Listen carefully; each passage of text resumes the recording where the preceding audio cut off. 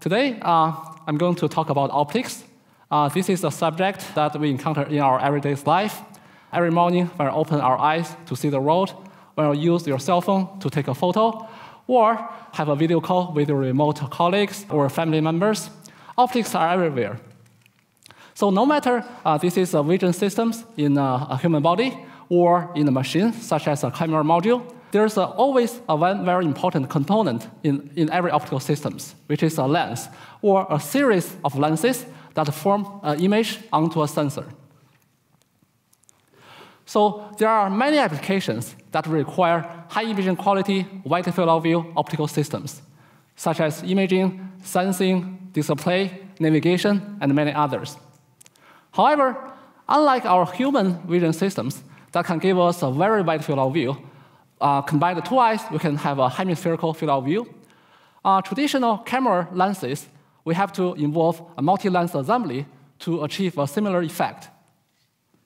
If we take a fisheye lens, for example, if we want to get to a hemispherical field of view, usually we have to stack about 8 to 10 lenses together. Those are precisely polished lenses into a very complicated, very bulky module. So this performance gap gets even more exaggerated as we go into applications that need a compact form factor. You might have noticed that nowadays we can have better and better photos taken from your smartphones. However, we also have to bear with these little pops up extruded camera modules that are on the back of your cell phone. So the reason is that fundamentally there's a trade-off between the performance and the size of any optical systems using traditional optical technologies. So here I'm showing a traditional lens. We have to rely on the curvature of either a plastic or glass material to bend the light or to focus the light to form an image. Because the limited optical properties of optical materials and the achievable geometries on these kind of curved structures, usually if we want to get a better performance, we have to put more lenses in the train. In order to address this issue, we have been looking into a completely different technology called meta-surface flat optical technologies. This is an area that has been advancing really quickly in the recent years and shows many benefits in different areas. So first of all, what are the meta-surfaces? So meta-surfaces are ultra-thin optical devices that consist of a large number of sub-wavelength array nano antennas, also called meta-atoms. So these kind of very small nanostructures, once designed properly, can give us on-demand control of the properties of the incident light. In our group at MIT, we have recently developed a novel flat meta-optics technology that allows us to have a very good imaging quality over unprecedented 180-degree field of view. Here, we have a very simple, very compact optical architecture, which only involves a single flat, very thin piece of glass. On the top of the glass, we have a window that allows the light to come in. And on the back of the glass, we pattern our meta-surface structures. If you take a close look at the meta-surface structures, it consists of tens of millions of nanostructures that are precisely designed to focus light coming from different incidence angles and focus them perfectly onto the image plane. The size and thickness of these nanostructures is only a small fraction of the human hair. And the total thickness of this optical system is only a few millimeters. And we show that for the first time, using this ultra-compact structure, we can achieve diffraction-limited or aberration-free imaging over the entire 180-degree hemispherical field of view. Using this structure, we can also image an entire panoramic scene. In this case, you will get very sharp images, not only at the center, but also at the edge of the scene, without any aberrations. I also want to mention that this design architecture is completely generic. We can design these optical elements to operate at different spectral ranges, addressing different application needs. You can also use this meta-optics reversely as a projector. So in this case, we can replace the image sensor with a macro display chip and project high-resolution images into the entire hemispherical field of view out of the optical module. This will be very useful for applications such as near-eye display. Another feature here is that we can fabricate these metasurfaces using processes compatible with the silicon CMOS processes. So potentially, we can manufacture these meta-optics in large volume and low cost. So now, leveraging the high performance and ultra compactness of these meta-optics, we can readily transform an array of high-impact applications. For example, we can dramatically shrink the size of cameras on consumer electronics. We can also integrate these meta-optics into AR and VR headsets so that the user will have a completely immersive experience with very high angular resolution matching the human vision.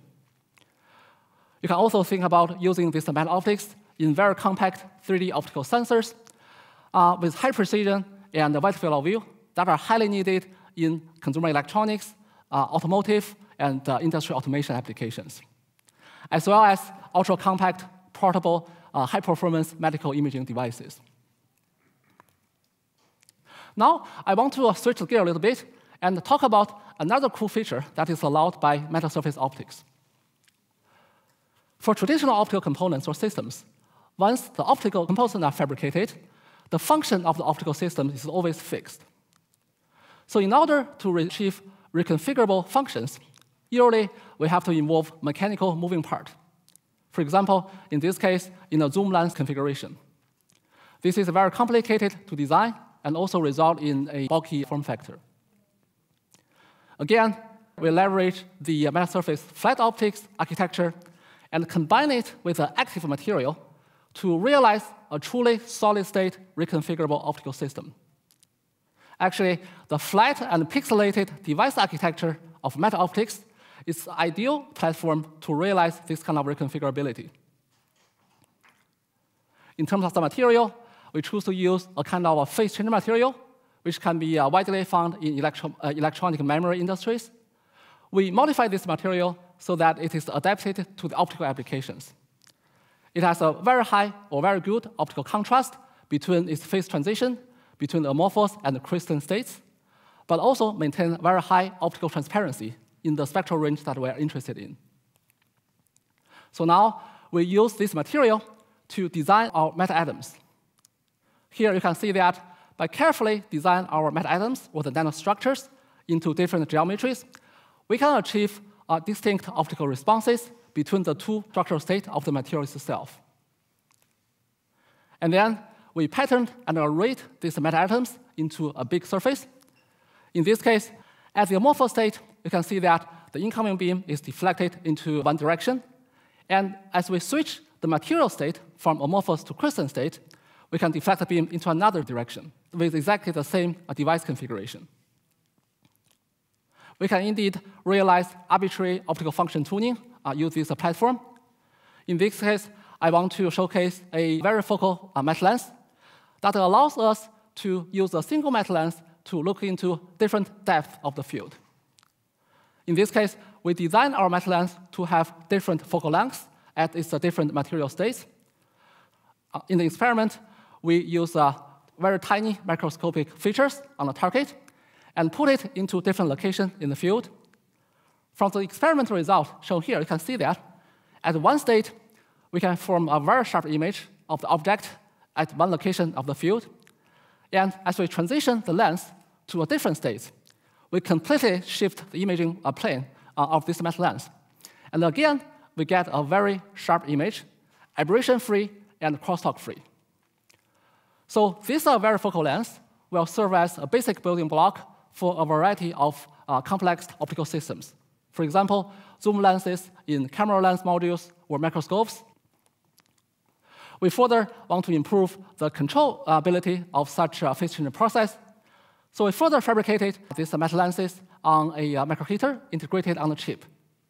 In this case, we can apply different electrical signals to easily and precisely control the phase change process and allow us to have arbitrary functionality change. This is a very important step towards realizing fully integrated, reconfigurable optical systems. Lastly, I hope I convinced you that the metasurface optical technology is a very promising and emerging technology that allows us to have a very high performance with a very compact structure that is easily integrated with other electronic devices. I also want to mention that the technology I presented today are not from one or two innovations, but rather from a collective advancement from several fields in the science and technology development, including material science, optical engineering, physics, computing, nanofabrication, and others. So collectively, it motivates us to tackle this very challenging problem, and let us think about what we can do about optics. So for myself, I believe that there's a wide and dynamic future for meta-optics. Thank you.